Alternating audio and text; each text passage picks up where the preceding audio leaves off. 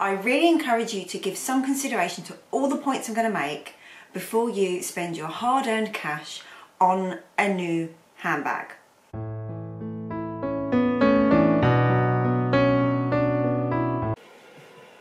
Hello everybody, welcome back to my YouTube channel.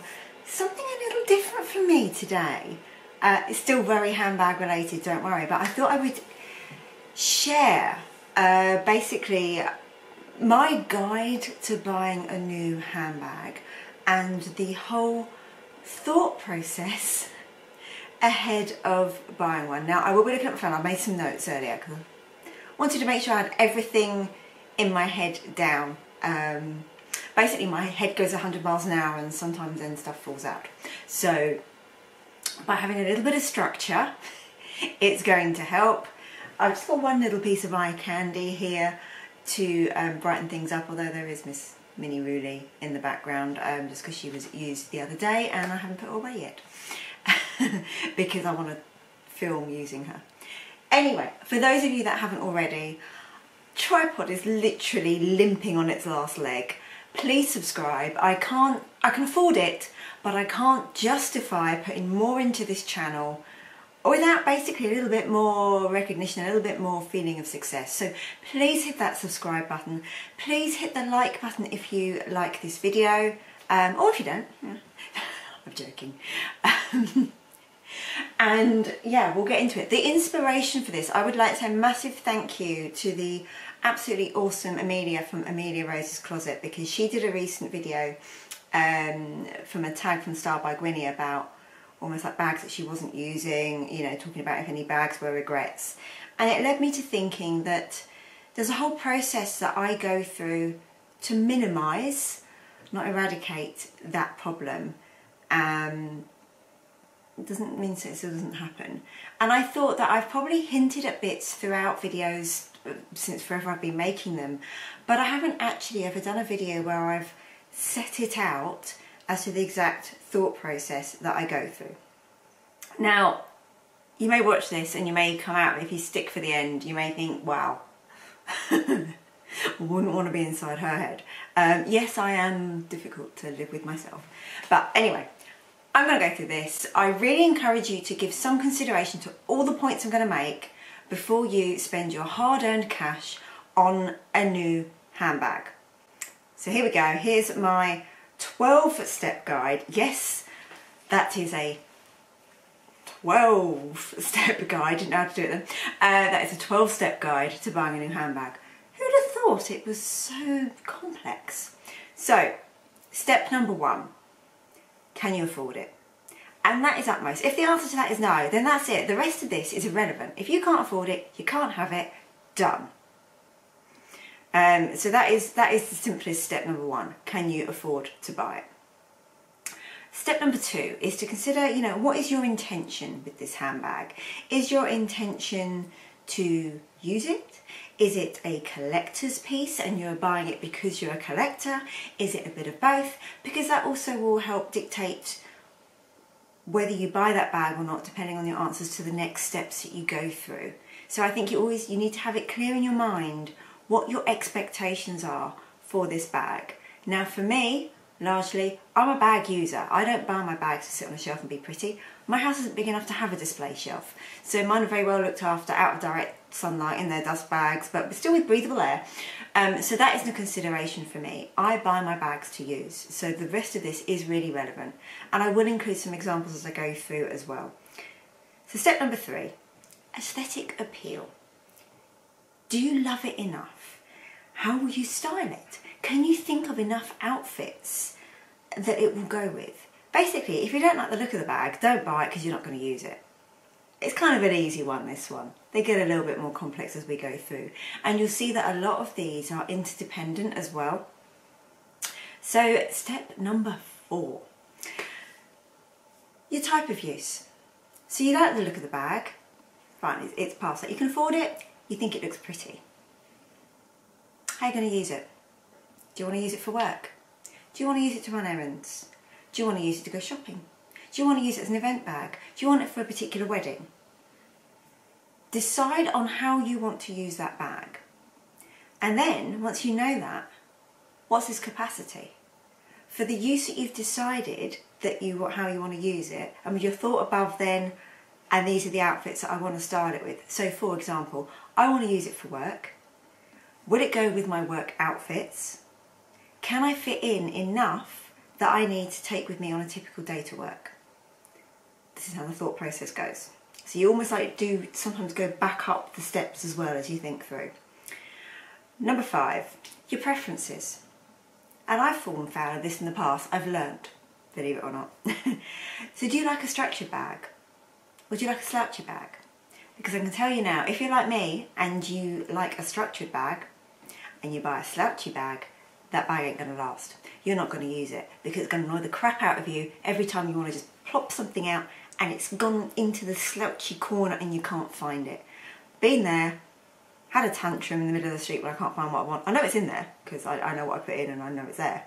But yeah, know yourself. I think with a lot of this, it's know yourself, know your style, know what you want. That doesn't mean you can't go outside of your typical style if you want to, but do it knowingly. And I think that's the key with all of this. 6, season.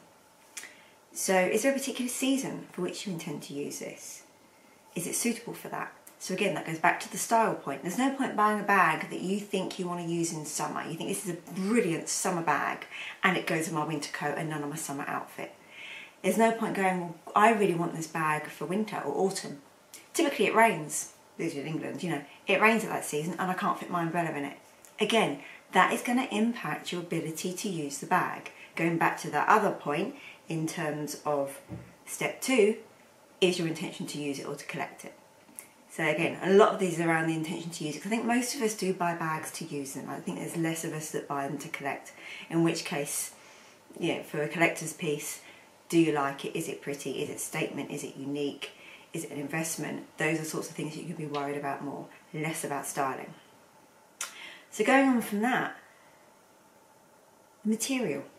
And again, that's also interlinked. But is the material durable enough for your needs so that you can use it with enjoyment? If you buy a bag and for your lifestyle, your approach to things, you know, say you have a bit of a clumsy approach but you actually like your stuff pristine, don't buy box leather, basically. Because what that will do is that will give you an anxiety over using the bag. And then you won't use it. And if you bought the bag to use, it's a waste of money. So it's those sorts of things. Like I say, it's a mixture of knowing the bag and knowing yourself and seeing if that is a good match. So is it durable enough for your needs so you can use it with enjoyment? Again, you know, say for example your use. So you've decided that you like this bag. You've decided that it goes with all your outfits. You want to use it to go down to the pub with. Your typical thing is, that's a Friday night down the pub bag. These are all my Friday night outfits I'm going to wear it with. I can afford it. Brilliant. It's a material textile bag and you like your stuff clean. It's not going to stay clean in a pub. People are going to spill red wine. People are going to spill beer. It happens. So again, think about all of these things. Number 8, and this takes a bit more reflection and sometimes some research. Is there anything at all about that bag that is going to annoy you? For example, the way the zip goes. Has it got an annoying double flap?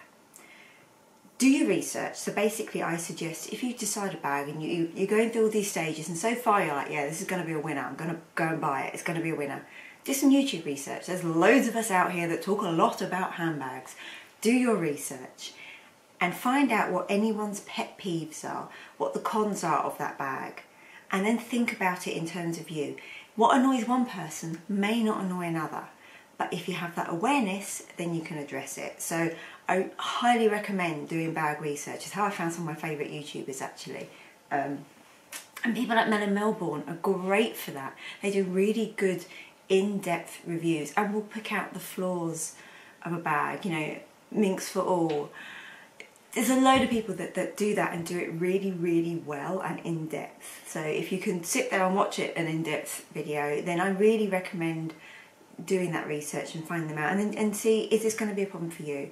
Remember, a lot of this is down to personal choice. So just because somebody else really likes a bag it doesn't mean that you do. You know, obviously buy for you, but it's good to have an awareness of all of the potential flaws, so you can go, yeah, you know what, that will bother me. I remember Emma Anders talking about, I think it was the Chanel Business Infinity, and it flopping forward. And I'm like, yeah, you know what, that would annoy the crap out of me. Not a bag I'm interested in for other reasons, but mainly the aesthetic one. I don't dislike it, I just don't like it enough to spend Chanel money. But it is that, in addition to that, would really annoy me. Step number 9, and this is a big one. Competition. I've talked about this a lot on my channel, I know, but it really is vital. What other competition to that bag is there already in your collection? Because potentially that will mean either you won't use your new bag or you won't use an existing one. So you need to be aware of that. You need to know, is there competition? Is it that you've got competition between 2 tote bags, but actually use a tote bag all the time, so therefore it's not a problem, it just means one gets a little bit of a rest? Or have you got 2 event bags that you use once in a blue moon, and you know that this new bag you won't use because the other one you prefer so much more? So you love it, you can see how you'd style it, but it's just not going to get its cost per wear, and that means something to you. Again, that's going to be a reason not to buy it. Have you already got 6 other pink bags? Why are you going to use pink bag number 7 then? So think about all of this. You know, what will make this one stand out on the shelf? You know, or is it just going to sit there unused? Or maybe, you know what, you can see the competition, but you like the new bag more, and actually your intent is then to sell the existing one. Great, that's okay. But just be aware, I think with all of this, go into it with your eyes wide open. Go into it knowing what you're doing. Number 10, resale value. Now, I don't buy bags to resell them, so that's not what I'm talking about here, and I generally don't believe that handbags are good investments. There is exceptions, Hermes, and if you keep on to a Chanel Classic flat for long enough, but it's not something, it's not my motivation. However, it is something that I'm aware of, and that's basically from this perspective. If the absolute worst happens, so you go through all those above steps and you buy the bag, but you realise you've made a mistake. So think about it beforehand in terms of, if you make that mistake, how popular is what you've just bought? Is it a current trend, and is it sought after? Is the designer, you know, is the actual design of the bag well sought after, or is it really unpopular? You like it but no one else will, or it's a weird colour? Or what about the brand itself? So, you know, for example, if you buy an Hermes bag, it's more likely that you can sell that on afterwards without making a loss, versus, for example, if you buy a Dior bag. Now, Dior bags are beautiful, they're lovely quality, and they're expensive. Coupled with that, they do not hold their value. They really don't. So, you know, they're a really prime example of expensive to buy, cheap to sell. So have that in mind, because then that does, for me, I just think that that helps dictate how seriously you take some of the above steps. So for me, when I bought my first Birkin, it was a really massive deal. I'd never spent that much on a handbag in my life. It was a big deal. I'm buying an Hermes Birkin. It's my first Hermes bag. It's, again, once you do want something once, it becomes easier. But it was a big, big step for me.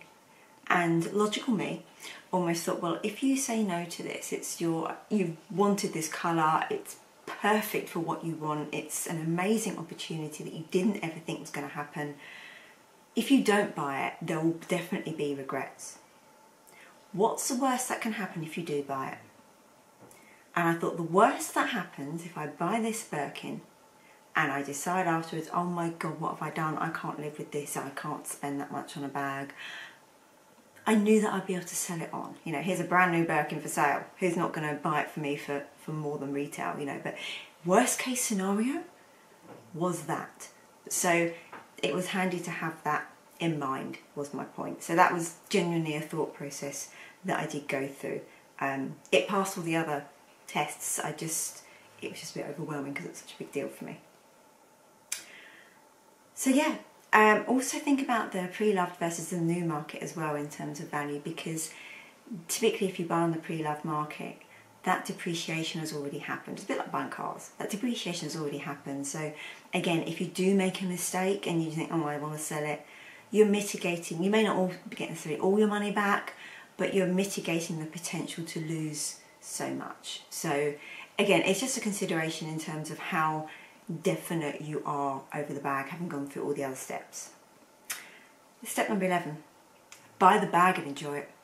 Just enjoy it. You've worked hard for it, you've bought yourself this bag, it's beautiful, it goes with your outfits, it carries what you want.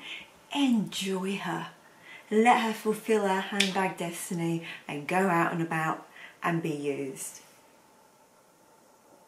You might think that'd be it, but there's not. I've put a 12th step in here. Review.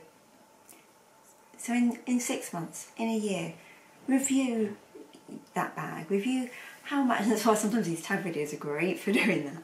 But was that a good buy? Can I learn from that experience? It doesn't necessarily mean that that bag was a mistake and you want to sell it, but what's your collection looking like? Is it nice and rounded? Have you got a gap? You know, review your collection as a whole. Review that last bag that you bought and how it fits in and what how you think it's going. I've got an example here. This is my new Hachette Matisse East West in the Monogram. Already I'm thinking to myself, how good a buy was this? And the answer is a damn good one. It does fit in with my lifestyle very well.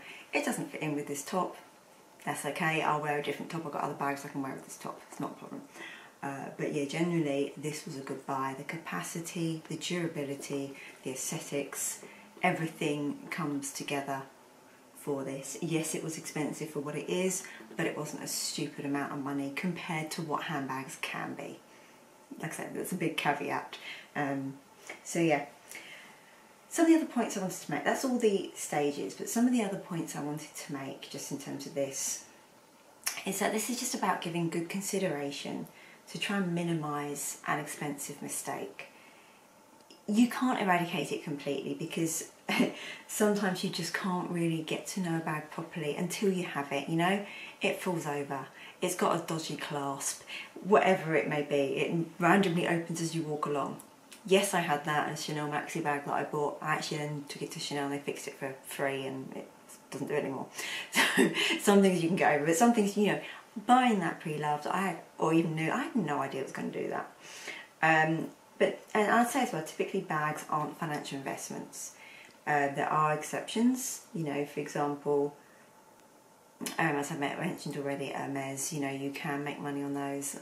I don't like it when people make money on those. I think someone could have bought that brand new from store and given it the love that it wanted. But anyway, I get that there is a market for it.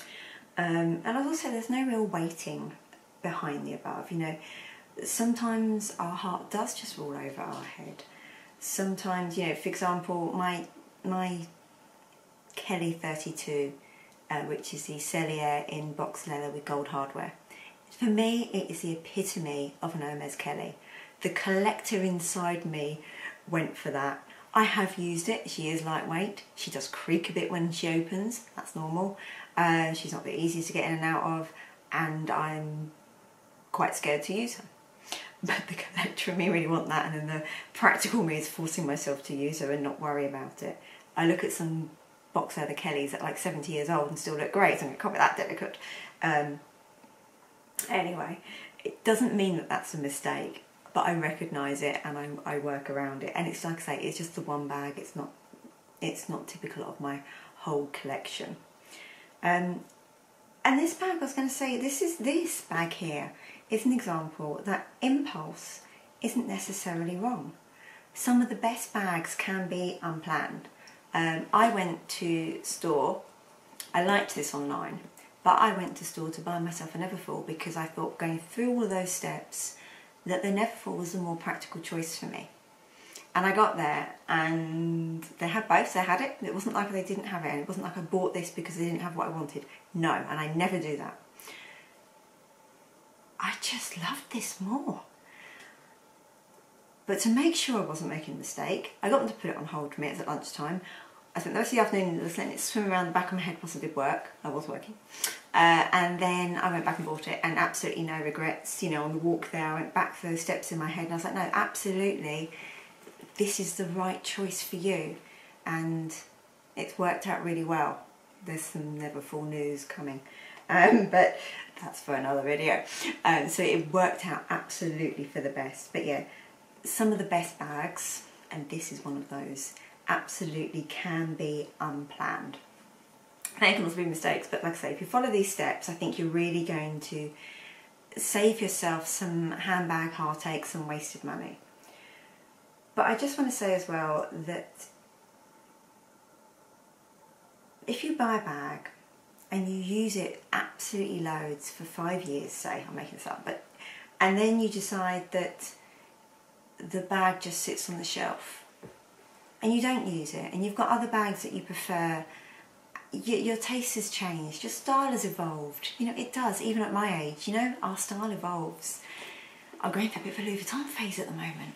I just really liking what their collection is. I suppose as my taste evolves, so do the designers and what different brands are coming out. So you may be the same, but they change. It doesn't mean that that bag that you bought 5 years ago was a mistake. It just means that you've moved on, and you can then make that decision whether the sentiment in you wants to keep hold of it, or you just sell it on. And even if you sell at a loss, you've still had that enjoyment from that bag. It doesn't make it a regret, it doesn't make it a mistake. Like I say, a lot of this and the 12 steps that I've given you are to really help make the most from your money, make the most of your handbag collection and your wardrobe and your lifestyle. Yeah, I'm not quite a lifestyle guru yet. Anyway, here's some eye candy, and that's just with a bit of natural light. Do take care, everybody. I hope you found that useful. Sometimes it's just a case of stop, pause, question yourself, then hand over that credit card. That's it from me. I'll see you very soon. Bye bye.